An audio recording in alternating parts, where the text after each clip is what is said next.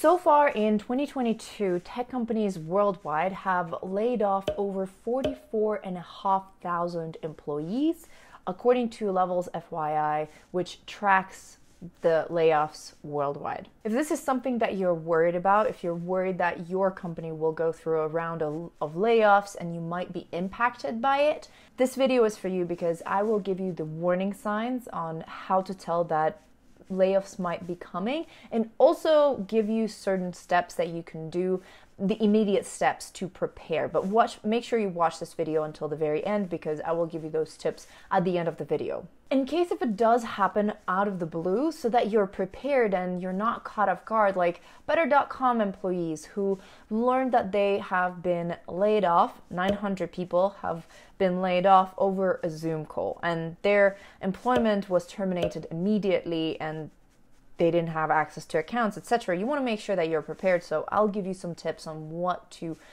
information to start collecting, etc. However, first we will talk about the signs that the layoffs are coming. If we haven't met yet, hi, my name is Masha, and I'm a career strategist helping you advocate for yourself and grow your career in technology. So if you're not subscribed to this YouTube channel, you know what to do. Hit that subscribe button because a lot of content is coming. Currently, I'm doing an analysis on what jobs have been cut so far in tech. So, next video is going to be on that, and I don't think you want to miss it if this is a topic that is interesting to you. So hit that subscribe button, like this video because it really helps with the algorithm, comment if you have any other questions, etc. I'm here for you. All right, let's get into the meat of this video. In order to see the signs of the layoff coming, it is important to understand the reasons behind why layoffs happen. And a lot of the times, it's due to cost cutting, especially when a company has been growing at an unsustainable rate, betting on a healthy economy, but recession is in the air. So a lot of companies find themselves cutting costs right now because their growth predictions did not match the reality. For example, Coinbase, a cryptocurrency exchange which has cut its workforce by 18%, which is 1,100 people, has admitted that they have been growing unsustainably. They said that they grew too quickly in 2021 to scale up to take advantage of the crypto craze, which is a little confusing to me. I don't know what's going on with it right now, so I can't give you my opinion on where the crypto market is going right now. So just not the person to give you advice on that. A lot of tech companies are in the same boat as Coinbase and have overhired during or before the pandemic, and now they're feeling that money is tight and they need to cut costs. The other reason that a lot of these companies are referencing for cost cutting is the rising inflation and the rising interest rates, which makes borrowing money more expensive, which means that they have to spend less money and invest more wisely. This is why a lot of companies might be cutting departments that are not bringing in meaningful revenue. Other reasons for layoffs may include merger and acquisition, company relocation, loss of funds, loss of business closure, and seasonality. I don't want to go too deep into this topic because I can create a separate video on the topic if you are interested in it. Let me know in the comments. But for now, let's go into those warning signs that you should be aware of. Warning sign number one is that there have been layoffs already. This means that the company is going through tough times, and you never know whether the management has managed to get you out of it or not, so there might be another round of layoffs. That's like the most unnerving situation. So if layoffs have already happened, there might be another round coming. Warning sign number two is that the company earnings don't meet goals or expectations, and if it's losing money. You got to make money in order to pay for things. And so if they're not making money, they might be cutting costs in order to not just bleed money everywhere. And they might be facing pressure from the investors who want them to reduce the costs so that they still maintain some type of profit margin, because that's what investors care about. Warning sign number three, the company grew way too fast in the last few years. And you're basically looking for signs of this unsustainable growth where departments have been open, roles have been open like crazy, the company has been hiring like crazy, but there's not a meaningful return on that investment. So if there is that in place, that's definitely a risky space to be in. Layoffs might be coming. Number 4, the stock price, if you work at a publicly traded company, has been declining for a few months. This signals a loss of confidence in the company, in its leadership, and the way it's run, so it's never a good sign. And again, there might be direct pressure from investors to cut costs in order to see better profit margins. So, cost cutting. Warning sign number 5 is the company is cutting its costs. There is cost-cutting talk in the air, so it's just clear that they are struggling for money, they're trying to reallocate money, funds, etc. And the first budgets that will go are the entertainment, the non-essential budget, like the pizza night budget or the budget for a team offsite. So look out for warning signs like that. It does not mean that your department will be cut, that your job will be cut. However, it's something to look out for. Number 6, there are talks of serious restructuring. Again, it does not mean that your department will be cut. However, a lot of the times restructuring happens when something doesn't work, and a lot of the times it means that it's not generating revenue in the most optimal way. So just be aware that in times like this, like recession, restructuring is not always great news. We've gone through so many restructuring when I was working at Google, and it was for different reasons. That was a different type of restructuring, but restructuring with recession. Number 7, the leadership team feels very tense, very stressed, and or they're leaving at a higher rate than normal. If there is a flight of the leadership team, they might know something that you don't know, and they might be fleeing the sinking ship before it loses its reputation so that they can find something or protect their reputation, like disconnect from whatever is about to happen from the company.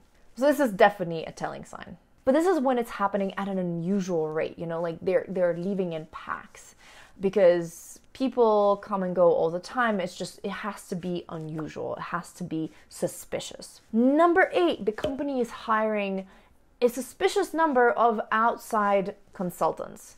This might mean that they are preparing for a transitioning and optimizing certain departments, etc. So just, if there are too many outside consultants, that also could be a sign. Number 9, hiring freezes or offers being rescinded. Rescinded, I don't know if I'm pronouncing this word correctly, but however, the offers are being rescinded. Hiring freeze is not as scary, but the rescinding of the offers, not a great sign. This means that they've budgeted for something and now they have to go back on their word for it. So it also could be a sign. Number 10, and this is US specific, your company has published a WARN notification. WARN is the Worker Adjustment and Retraining Notification Act, which was imposed in 1988 as a law in the US, which protects employees, their families, and communities by requiring most employers with 100 or more employees, so this is relevant for those who work at bigger companies, to provide a 60-day calendar advance notification of planned closings and mass layoffs of employees. From what I understand, it's when they are going to there is some type of bar if they are laying off more than 30% of their workforce or 500 people. Basically, it will vary state per state. So you want to make sure that you understand the laws of the state that you live in. And jobhunt.org recommends to set up a Google alert.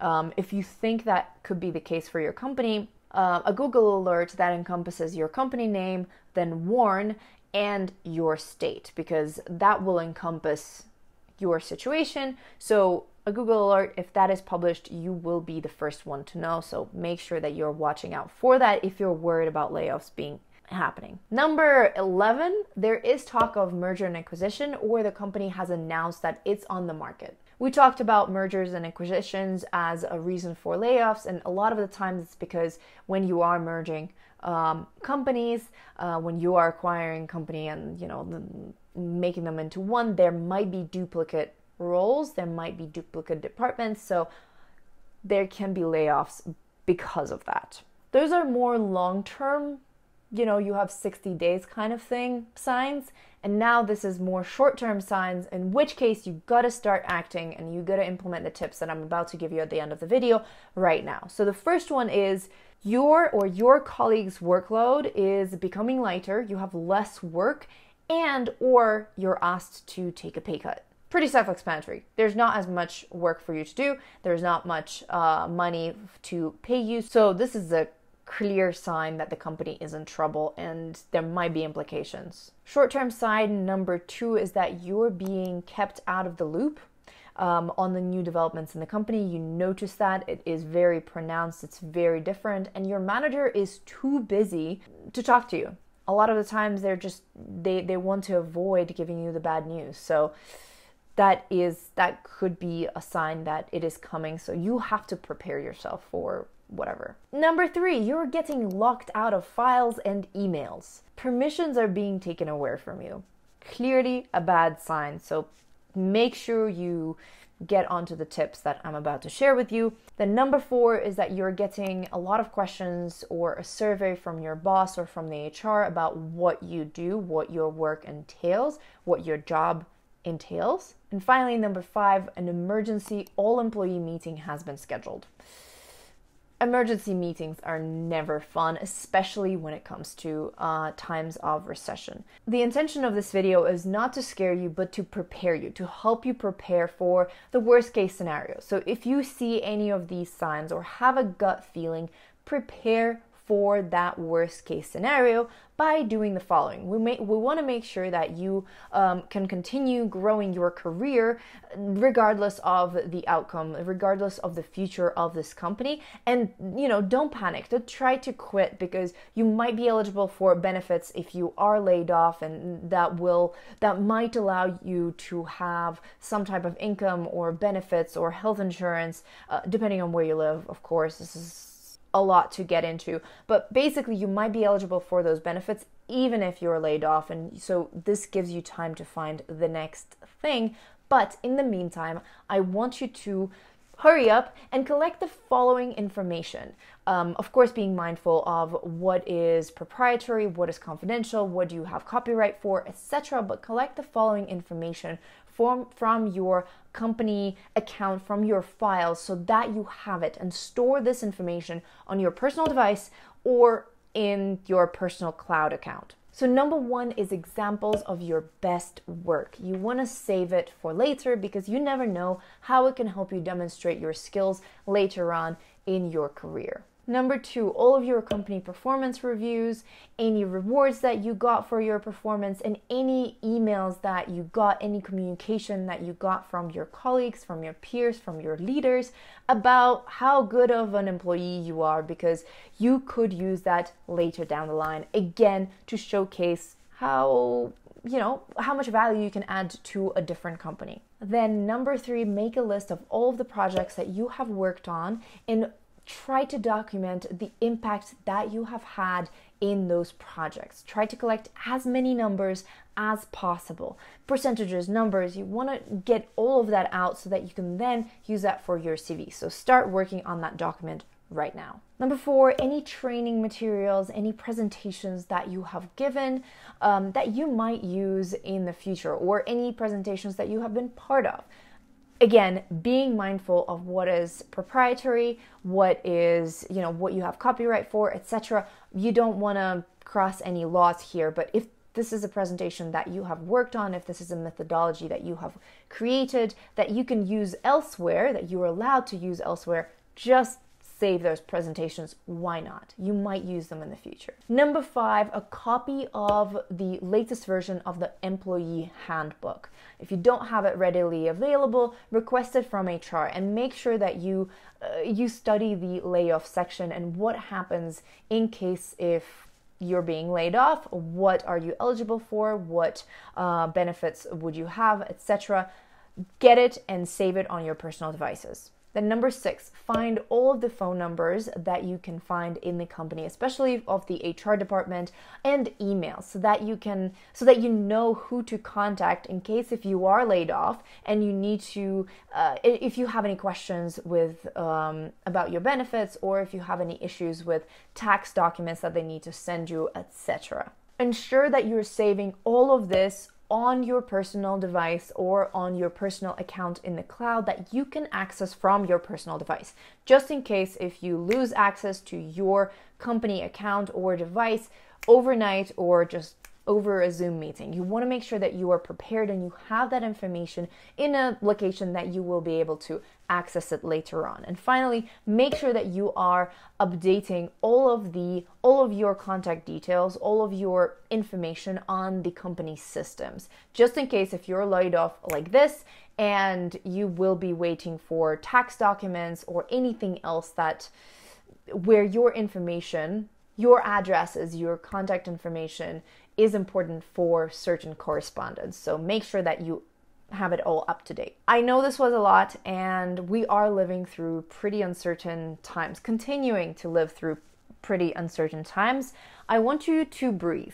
I want you to stop panicking, and I want you to remember that you will be okay. Your career will be fine as long as you're taking control of it. And I have a separate video on how you can prepare for a layoff, which I will leave a link to in the description, and also over here, yes. Let me know if you have anything else to add to the list that I have shared, the reasons for layoffs, warning signs to watch out for, and the immediate actions that you need to take when you figure out that layoffs are coming, or if you have a feeling that layoffs are coming. Leave those in the comments below so that we can collect as much information as possible to help people navigate this whole layoff situation. And as always, if you have any other questions that you'd like me to address in one of these videos, let me know in the comments or in the community tab section of my YouTube channel. I'm always listening. For example, the job analysis, the analysis of the jobs that have been laid off is an idea that someone suggested there, so I took it straight away and I found a way to analyze it. Still going through it. Excited to tell you all about my findings, excited to see if I can extract any insights from that are actionable. Subscribe to this YouTube channel if you haven't already, give it a like, share it, and we can also be friends on other social media. You can find me as Stereotype Breakers. Have a wonderful time today you're currently experiencing. Bye.